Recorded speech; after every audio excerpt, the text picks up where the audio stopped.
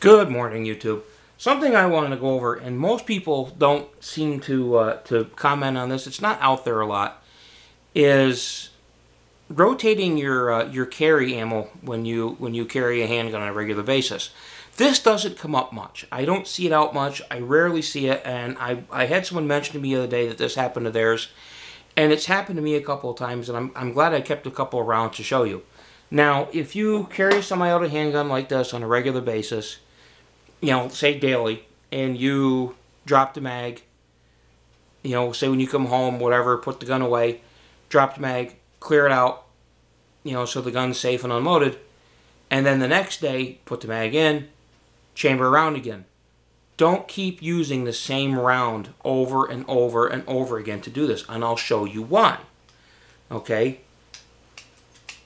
Because you're going to find that all that chambering, all that effort has a detrimental effect on the bullet, or the round itself.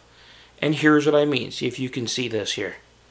Notice the bullet on the left. This is a fresh round right out of the box.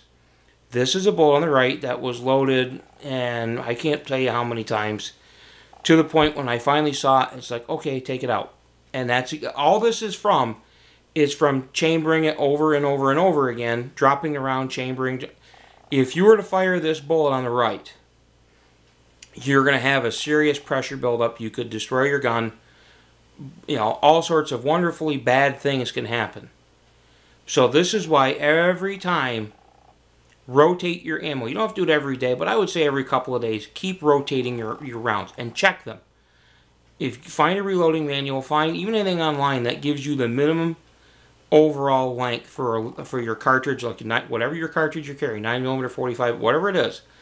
Find your minimum overall length, and that way you can say, okay, this is not the way it should be.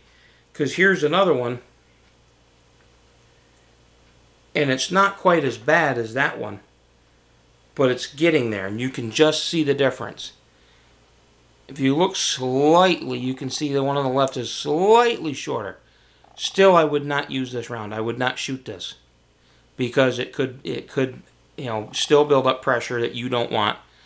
But this is why if you do this every day, if you carry your gun every single day, always, always, always rotate out your carry ammo.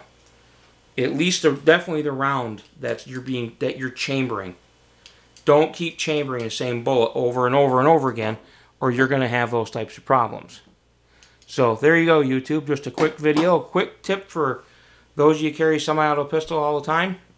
Especially you carry it on a regular basis. Have a good day.